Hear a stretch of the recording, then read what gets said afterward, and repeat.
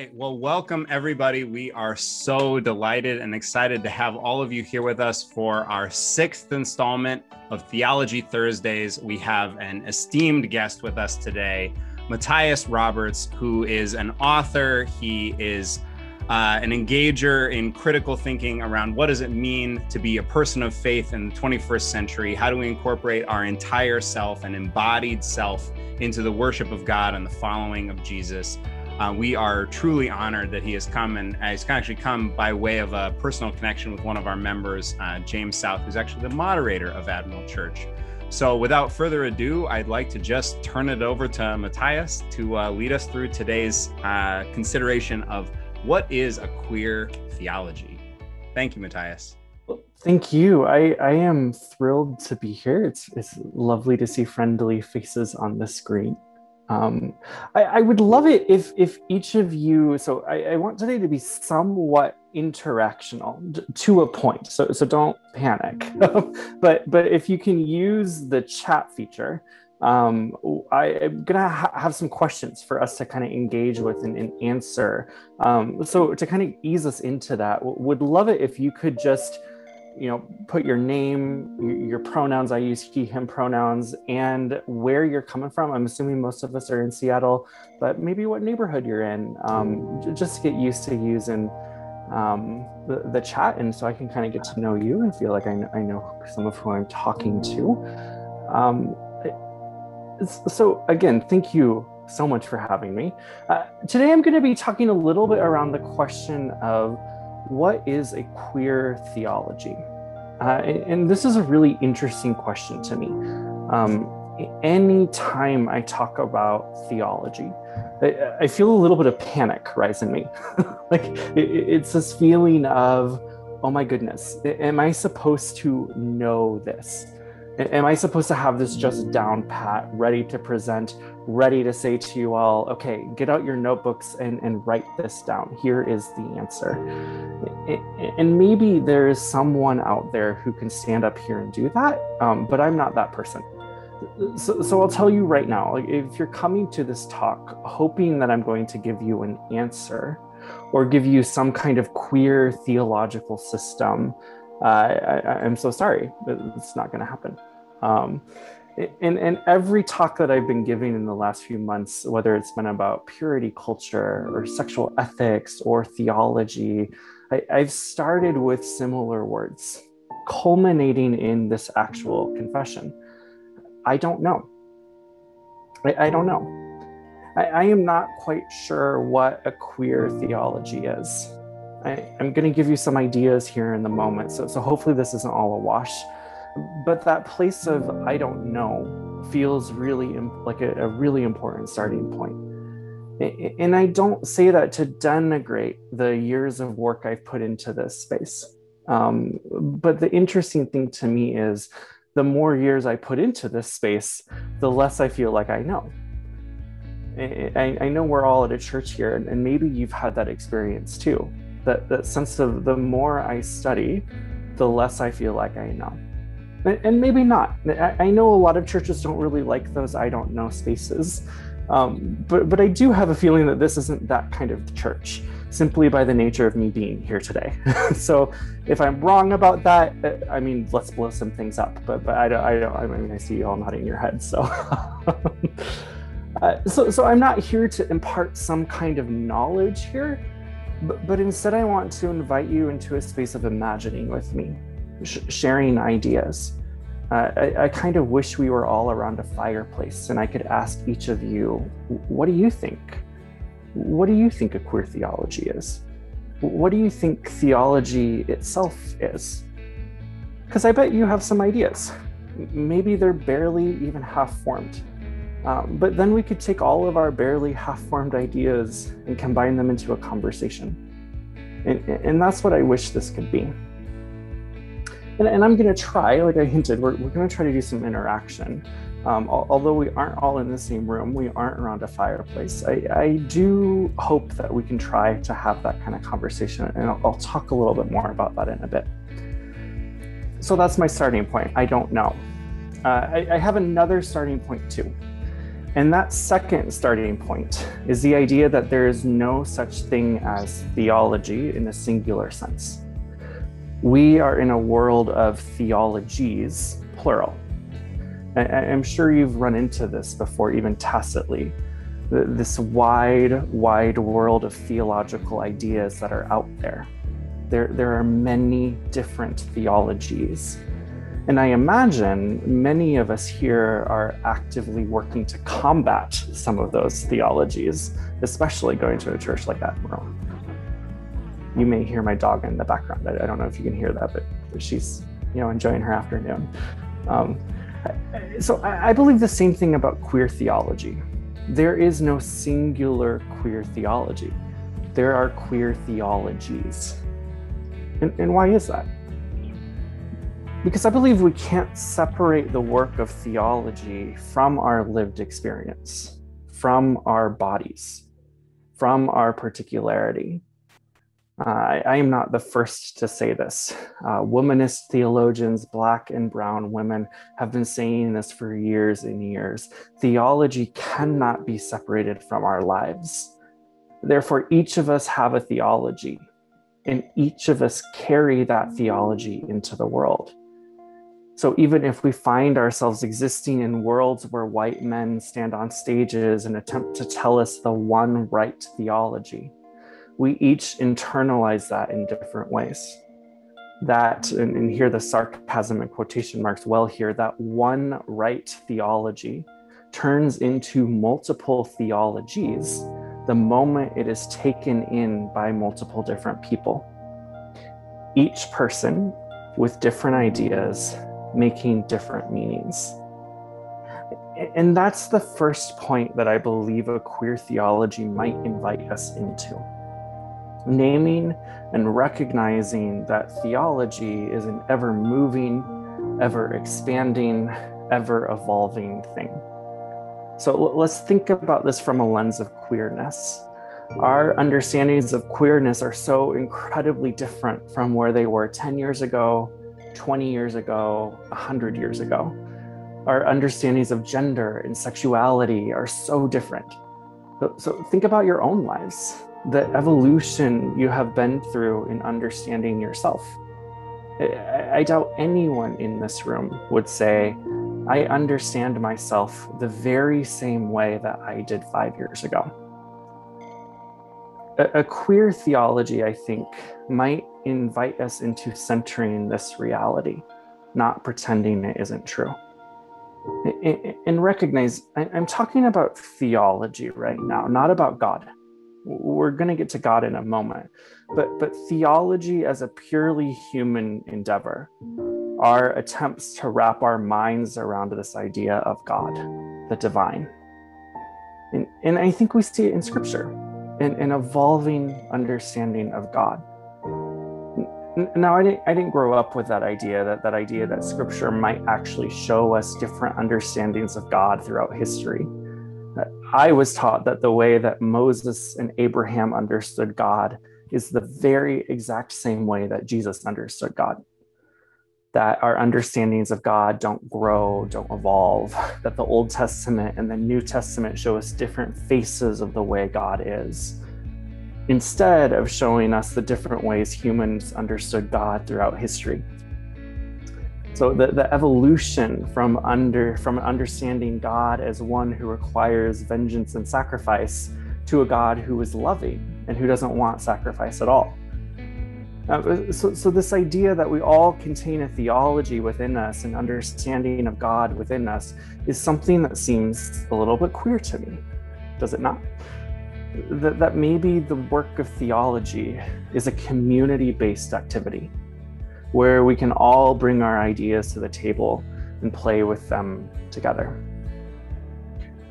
So I want to try something with you all. It might be super awkward. It may not work.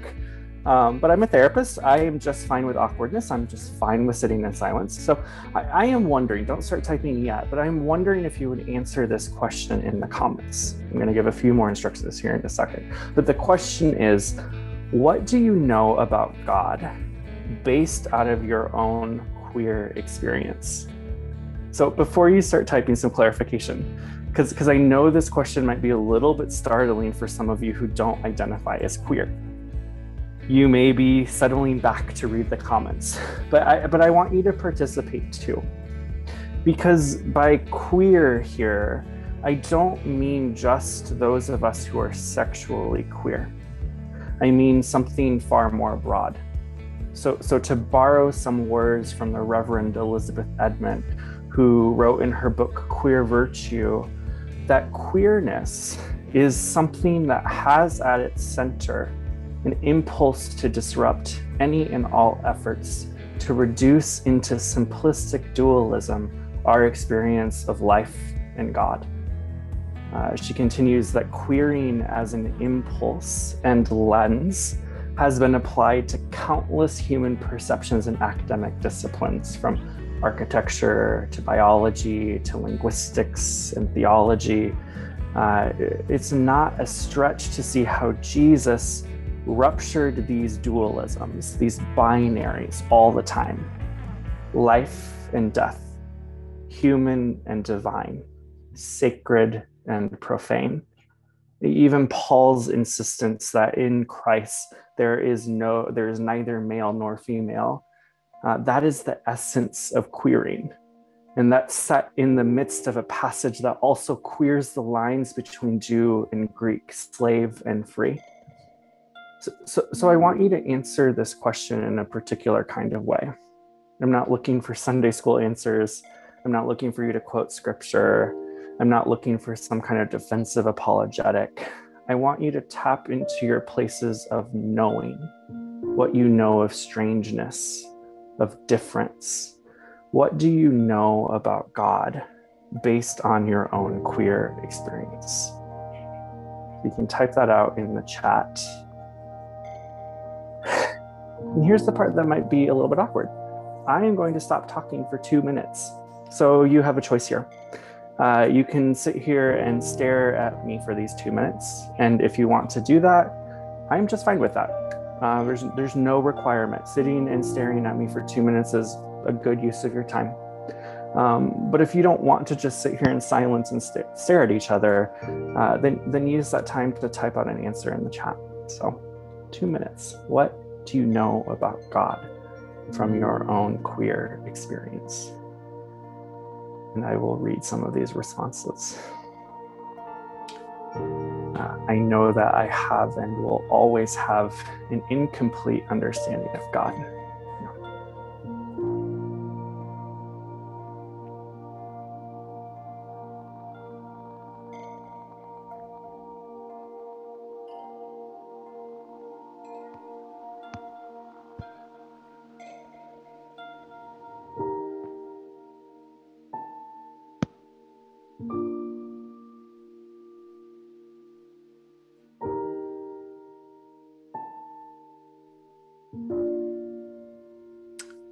God is both so familiar and so beyond words. I am made in God's image, and when I didn't have words for my own queerness, that didn't make me any less queer, or the image of God in me any less queer. Yes. I have come to love God for embracing every single individual for the individual that each one is. Nobody should be like someone else because God loves unconditionally. Yeah. God is so much more than dual. She, he, they is so much more than I can grasp, so many more dimensions. I know in my heart that we are all beloved by God, that all are created in their image, that through faith we are set free, that all are accepted and loved and treasured. Yes, thank you.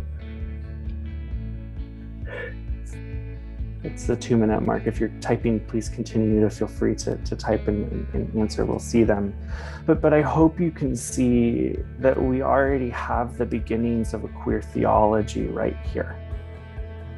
I see this. Dualities are the parts, this is in the chat, of the limits created by humans, whereas God transcends the binary duality. Yes.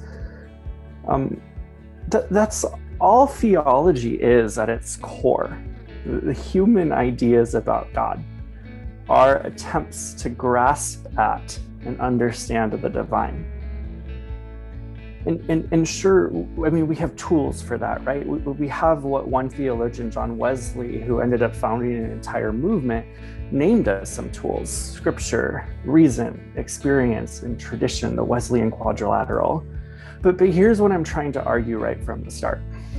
We can't divorce our readings of scripture, the forming of the ways we reason, the traditions we uphold, and the experiences we have had from the very particularity of who we are as people.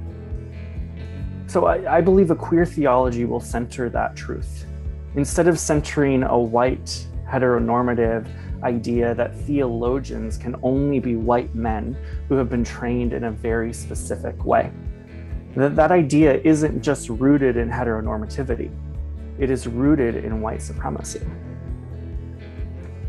So there's a both and here, because of course I believe that education and training is important, but we can't prize it as the end all be all, because if only formally educated people are doing theology, then that theology isn't going to work for the thousands who don't have access to these things.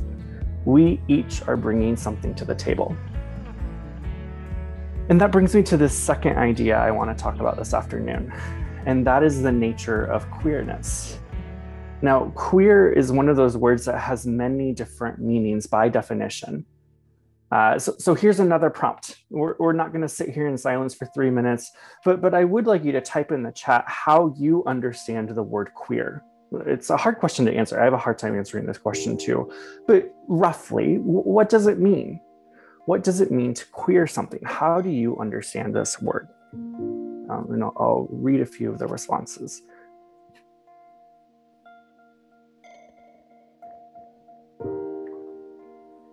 Beyond binary, deeper than definitions, yes.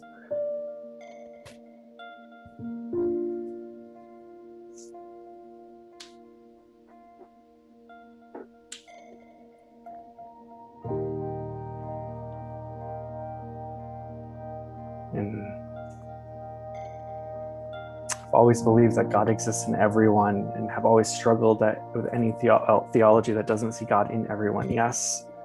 Queer, not fitting into a neat category, yes. Out of the normal, different, not bad, but different.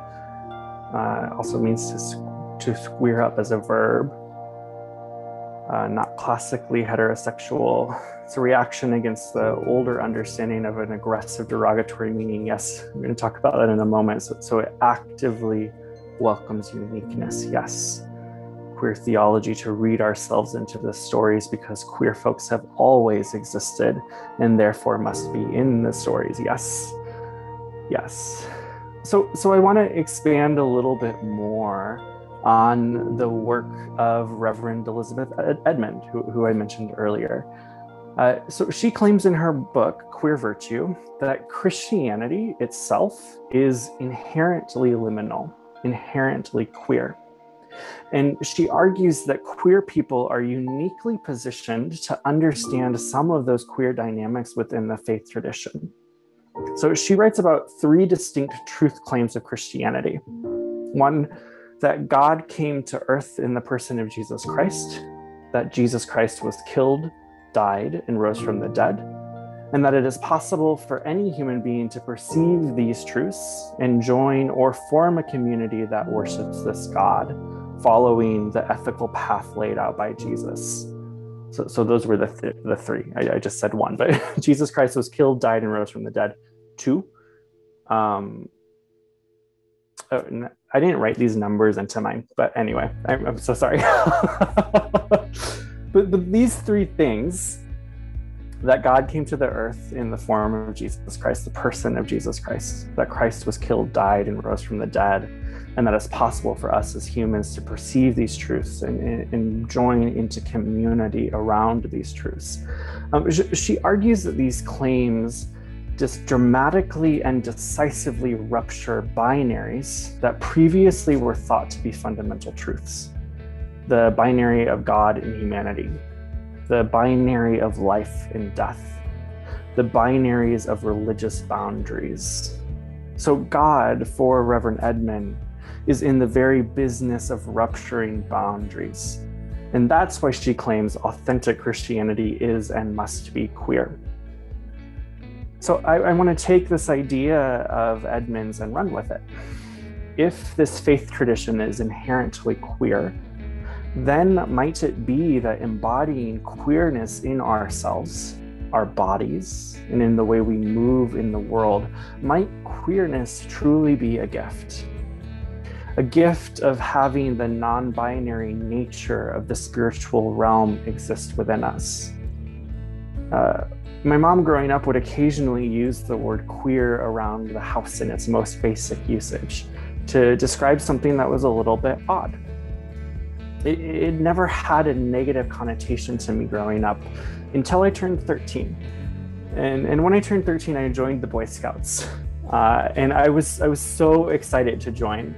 My troop did these monthly campouts with lessons on, learning how to tie knots, how to make fires, how to survive in the wilderness. And because my parents literally met in the woods while working as wilderness guides, a love of the outdoors had been bred kind of into me. So my scout troop met every Tuesday night. And upon joining the troop, I realized that maybe my dreams of becoming the next master outdoorsman might be thwarted by the guys in my troop, who immediately noticed my somewhat quiet, effeminate nature and labeled me as gay. And to cope with the bullying that began to happen every Tuesday night, I convinced my best friend to join. We would wander off during the social time and join one or two other more quiet guys, ignoring the scorn that came from the rest of the troop. We had some solidarity. And one night, my friend and I were walking back into the meeting space when one of the older boys came up to us and asked, "What do you guys do over there? What are you, a bunch of queers?" And I was taken aback because I knew exactly what he was asking, but had never heard queer used before to talk about sexuality. We shot back, no, uncomfortably, and we beelined to our chairs at the side of the room. But the word confused me. It obviously confused my friend too, who later in the car asked his mom what it meant. And she got defensive really fast. Who's calling you that? And within a couple weeks, my friend was no longer allowed to come to Boy Scouts. And I started begging my parents to let me quit too. And a few months later, they caved. But that word stuck, queer. It had a really slimy quality to it. And I didn't hear it again for years because when I was growing up, gay was the more preferred slur. But it scared me. What if they were right? What if I really was queer? And deep down, I knew that they weren't very far away from the truth. So I can't imagine what that scared 13-year-old boy would think if I were to go back in time and tell him, don't worry about it. Soon you'll be kissing men and have a podcast called Queerology. Queer had a negative meaning for me. It was a bad word. And throughout history, it has had times where it has both been a slur, a pretty major slur, and a self-chosen term of identity. And to this day, there are many within the generations above me in the LGBTQ community who really dislike this word because of the great harm it represented. So I want to acknowledge that even in this talk and honor the harm and bemoan the limits of language because the word queer in its contemporary usage is the only word that I know of which expresses the binary breaking quality. And it's difficult when language changes amongst generations. And so I believe that queer is possibly the best word that we have to fully encompass the gender and sexual variations that existed within our world. But there's debate on that. And it has even broader meaning than that. So there's a lot of power in taking back a word that was once meant to break us down, to hurt us, to categorize us, and for us to say as LGBTQ people, in the words of the drag queen Bianca Del Rio, not today, Satan.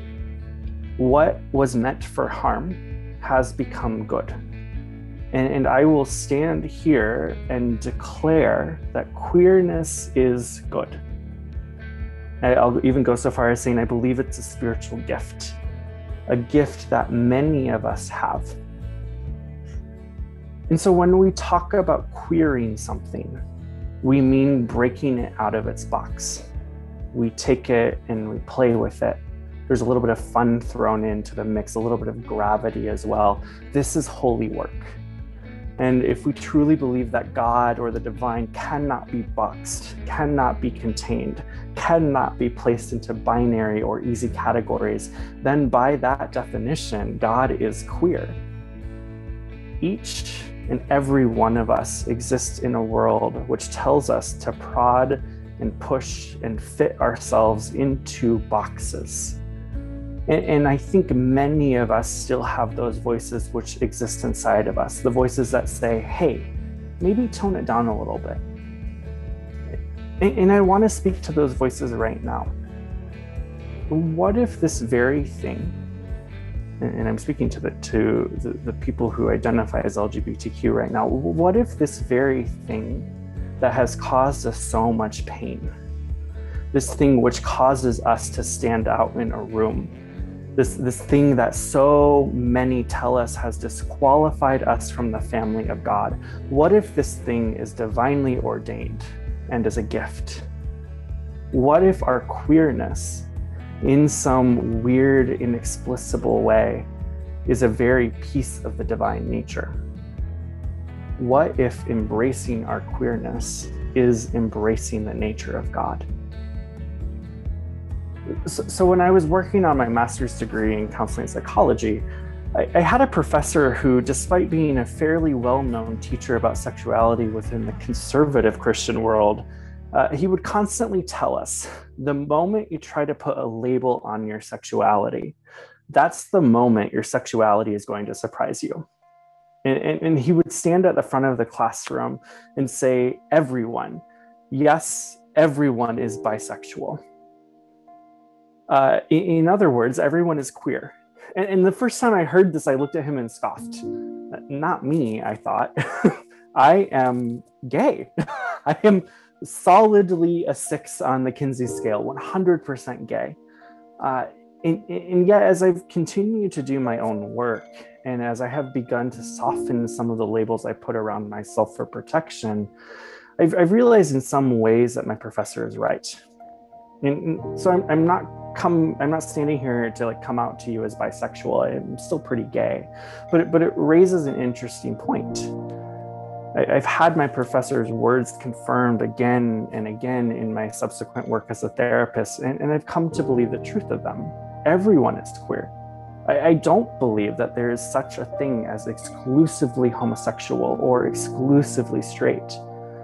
Just like the medical community is beginning to discover that there is no such thing as exclusively male or exclusively female. But here's the catch. Not everyone embraces their queerness. We like our boxes, our labels, our categories. They make us feel safe and protected, and they help us identify with certain groups and ways of being. They're nice. In some ways, they're easy. I say this because I would imagine there are some straight people in this room wondering, what about me? And I say to you the same thing that I'm saying to us queer people. I'm asking us to do the work of paying attention to our own queerness, to the ways our very selves defy and transcend the labels we place upon them. In a similar way to how God cannot be placed in a box, neither can we. So as we do this work in our own lives, the better prepared we become to walk out into the world and use it there as well. So straight folks, how can you pay attention to the ways that queerness, speaking broadly, manifests within you? In queer people, how can we pay attention to the ways our identities break out of the boxes that even we put on ourselves? So I want to invite us into this conversation again, and I'm going to pause again this time. Given everything that I've just talked about, I want you to answer the following question, and it's a really similar question as the one I started with, but what does it mean to queer theology? To you, what does it mean to queer theology? There are no wrong answers here, but I'm going to pause for 2 minutes and we'll read some of these answers.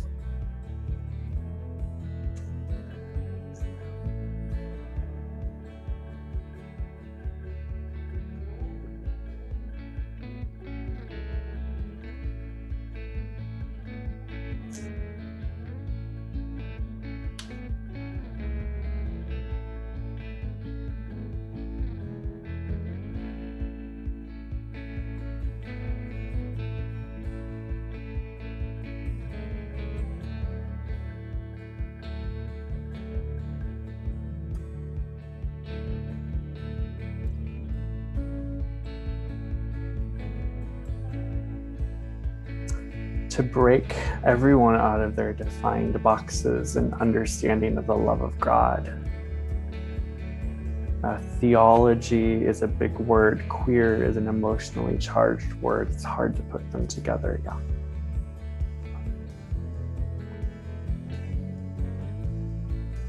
To mix it up, challenge, move outside the rigid boxes of mainstream white male-centered theology so all can see the magnificent love of God. Yeah. How can I pay attention to queerness in myself? Rebecca says she doesn't talk about it often in a lot of circles because people see it as an invitation to question your relationship with their male partner. Yes, that's huge. But to pay attention to it is to make space for it, to let the queer kid in my youth group know that they are whole, beloved, and belong. Yes. To recognize that the belovedness in all of us. Yes. So remember, I started off today telling you all that I'm not going to give you answers. Because here's the deal, you may have picked up on this already in what I've been talking about, but if not, I want to make it clear. I believe that queerness also breaks the binary of certainty and uncertainty. It calls us into a space, a liminal space in between, where we can know and not know, and keep discovering, and keep learning what we don't know. It's a place for an exchange of ideas within community. So I want to end with something another theologian once told me, Dr. James Allison. He's an out gay Catholic priest. And a few years ago, I was sitting in a house overlooking Puget Sound down in Tacoma with a small group of people who had gathered to hear Dr. Allison speak. And he began to walk us through human history and talk about the evolution of our understandings of human sexuality and gender. And he walked us through all the way up until this present day. And then told us, all of us who are in our 20s and 30s, that my generation is the first generation in all of human history to actually be able to live out what it means to be an out queer person within the community of faith. And of course, there's overlap and wiggle room here. But then he said that the generation below me, the folks who are going through adolescence right now, they're the first generation, at least here in the United States, in all of human history to go through adolescence in a similar way as our straight counterparts, where they can experience attraction to someone of the same gender and express that in a way that is out and open. And of course, it depends on where we are in the States too. But as a whole, people who are going through adolescence right now get to experience adolescence at the same time as their straight counterparts. The world has never seen a generation of queer people who have been able to come out and grow up as queer selves from early ages.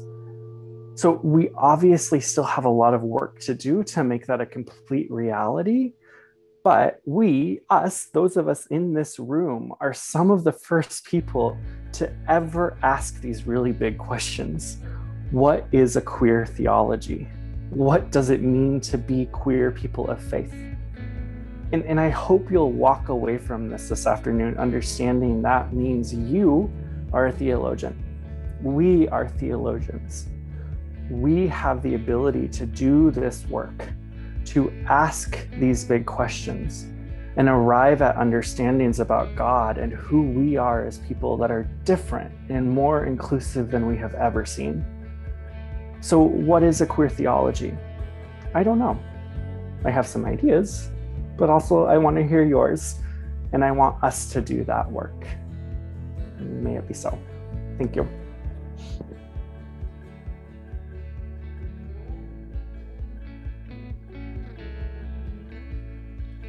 Well, I think at this point, it is wise and good for us to open it up to some questions with Matthias about this presentation, about whatever is sitting on your heart and mind as we contemplate what it means to be queer folks and folks queering the nature and the representation, I think probably is more accurate, the representation of God. So I'll just open it up at this point. If anyone has a comment or a question that they'd like to share and bring to the group, we could even potentially have a group conversation at this point. But I'd like to first start with, is there any specific questions that folks would like to ask to Matthias about the presentation you've heard so far?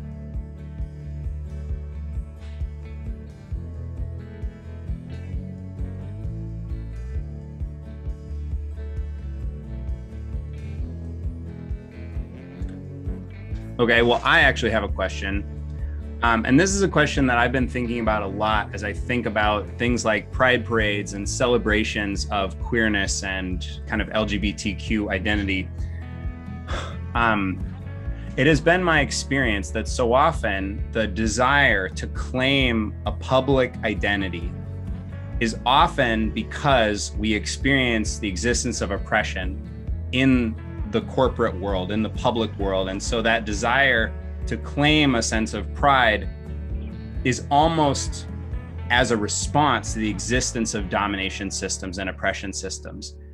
And so does that mean in some way that our identities are caught up in the existence of domination systems? Like who we are, how we understand ourselves is inherently defined by the existence of oppression?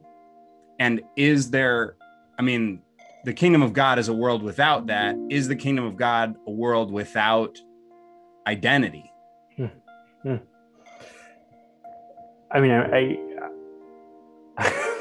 a huge question. So I can take a stab at an answer, but you're going to have me thinking about this a lot too.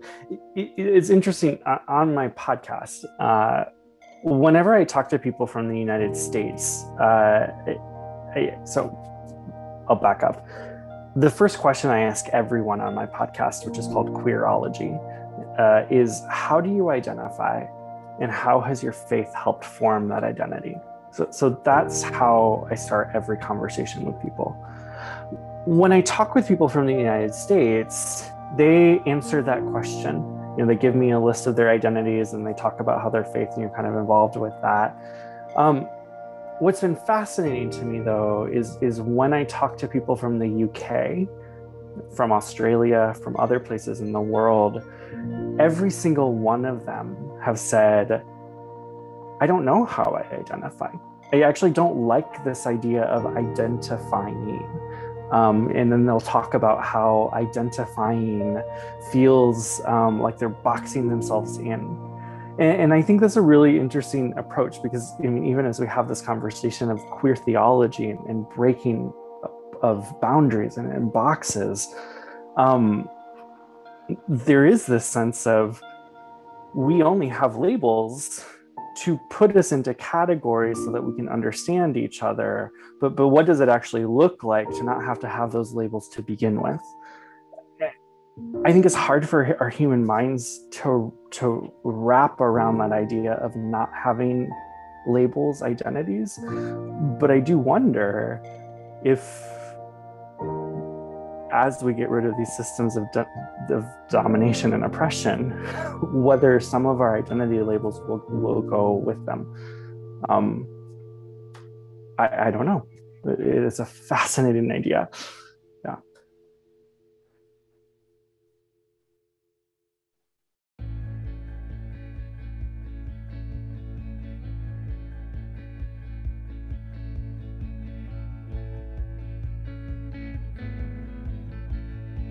Anybody else?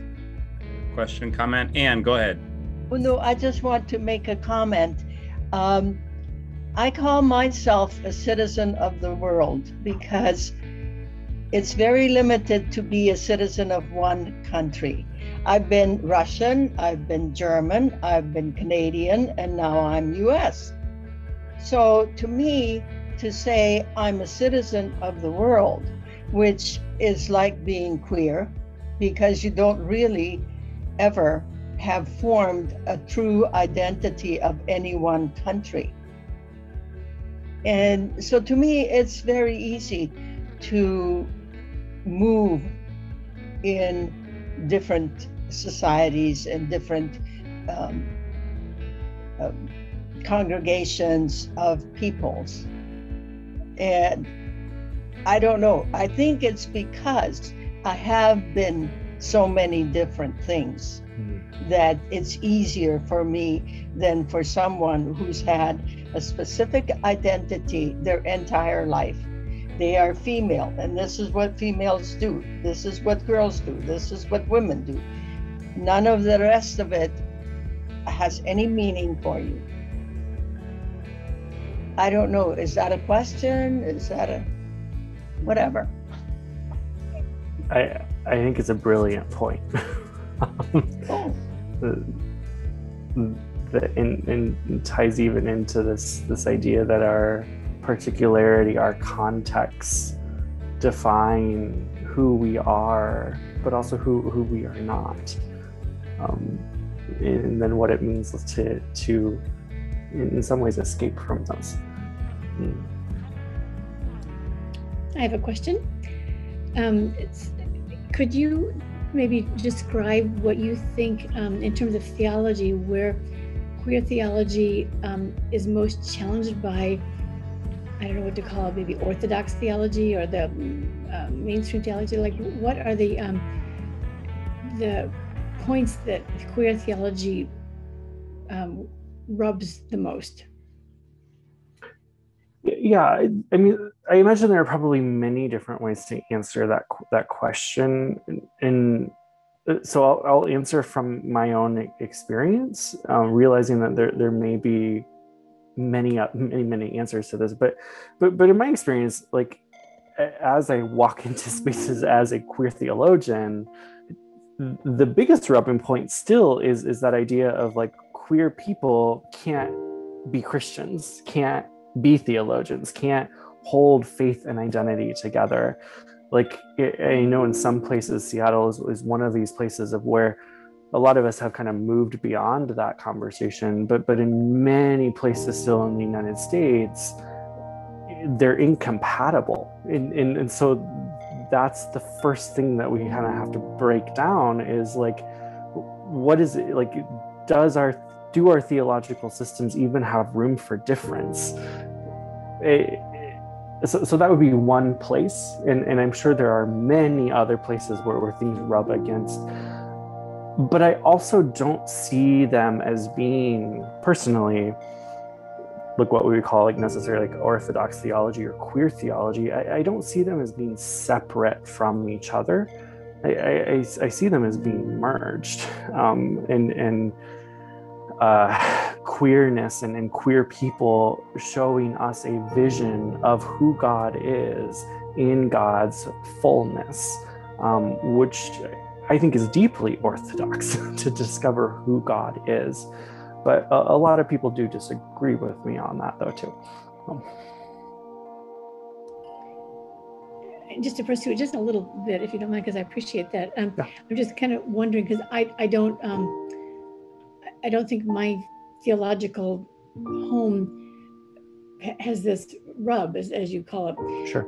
So I'm trying to understand what is it that that would make, I don't know what the term is, if it's not orthodox or mainstream or whatever it's called, say that you don't belong.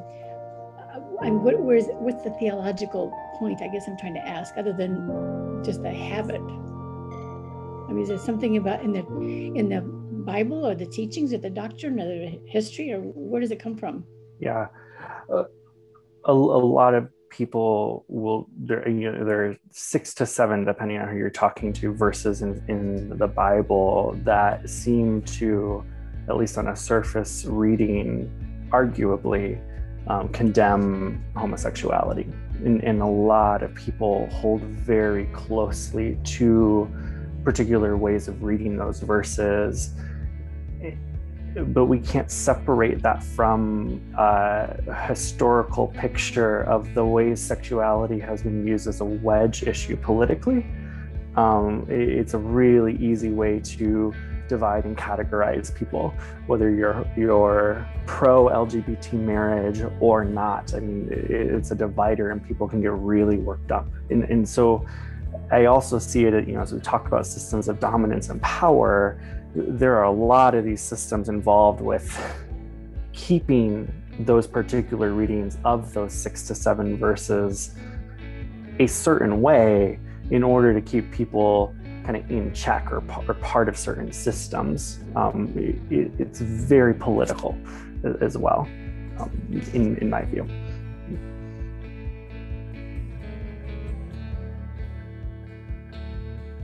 That's one of the things that we've actually been talking about as we've been doing Bible study on homosexuality, is that it has everything to do with your interpretive lens on the authority of Scripture and how you engage with Scripture.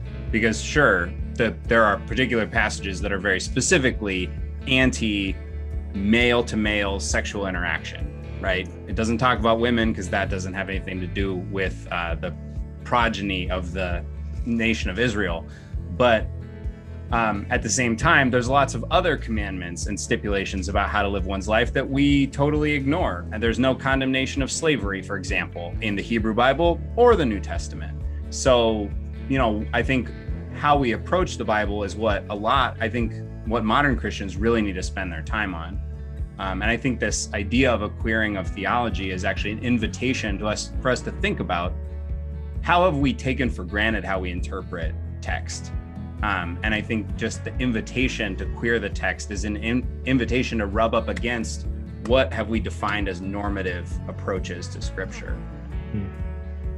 And so I'm curious, I see this comment that Rebecca put in about kind of almost an obligation to engage folks who may not have come to an inclusive faith, or maybe coming out of a more exclusive, or I would say more hierarchical faith system.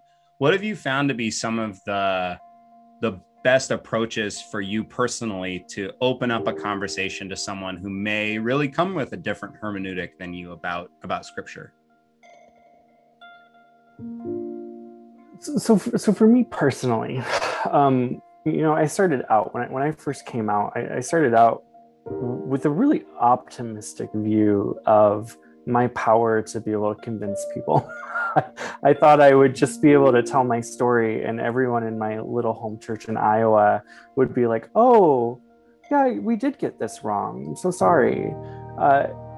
That's not what happened, and I realized pretty quickly that the people get very worked up about these issues, and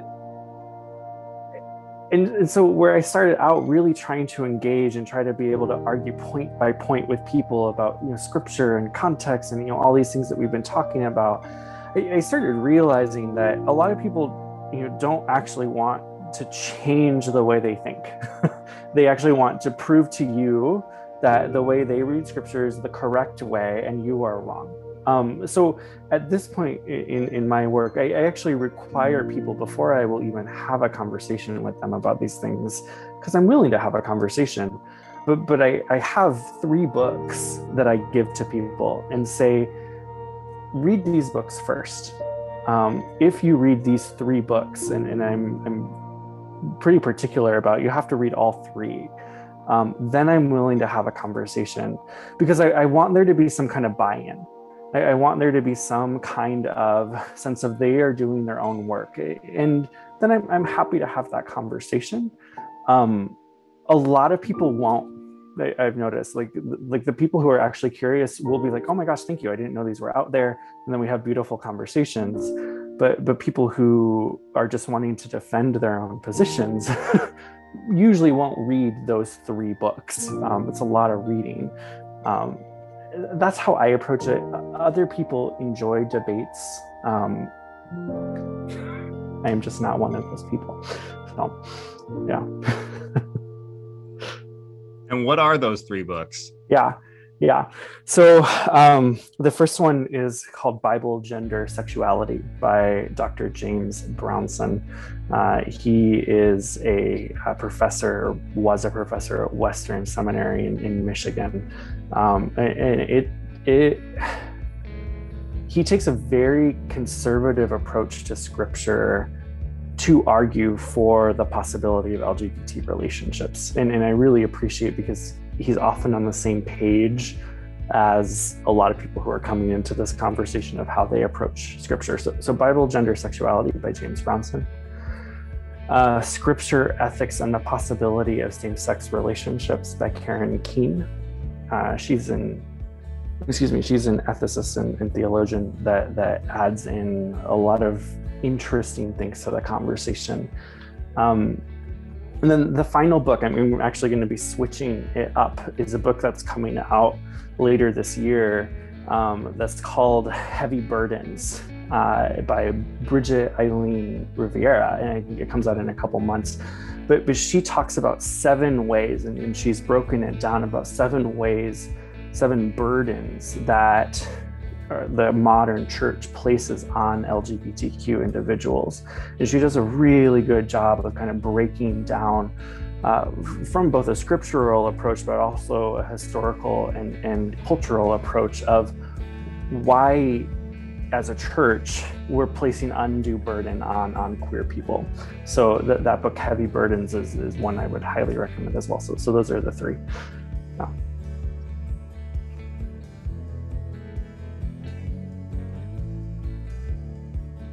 We've got time for one more question.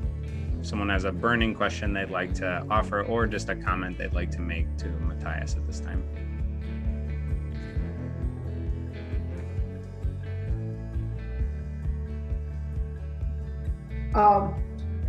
It seems to me that you mentioned the generationality of teenagers now growing up, being able to see the queerness in everyone, really, and in themselves, and being accepted in that regard.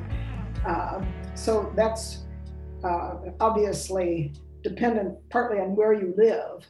Certainly there are areas of the country where that is not the case. We live in one of the ones where it is more the case. And in terms of people, generations growing up enough that your parents are, if you want to say, liberal enough or open enough that they are not restricting that in you, then you can begin expressing it to others. So I was considering the fact where my roommate and I have been watching a Canadian series which is around the turn of the century, the last century, not this one, where people were still incarcerated for being, if you could be proven to be homosexual, you would be sent to prison. So having come from there to the point we are now is what, about 3 or 4 generations, depending on how you count generations. And how many generations will it take to get to the point that everybody is free to express and be who they are without either self-condemnation or societal condemnation? I realize you can't answer that, but there's a lot of exciting things going on, but it's going to take a while. That is the truth. Yes. Yeah. It's been amazing to see what has even happened in the last 10 years. So I think some of my hope is that we're accelerating, but we also see living in the political environment that we're in, there are a lot of forces that are trying to stop the acceleration too. So I'm not quite sure how that will play out, but I really, really hope that the wheel has started, kind of rolling down the hill, and that it won't be able to stop, that we'll get there quickly, hopefully. And we all have a part to play in that. So. Well, we have been truly blessed by your presence and by your time with us. You've given us a lot to think about. This Zoom has been recorded, and I will make sure to put content in it to point you to the 3 books that Matthias recommended so that you can get access to that.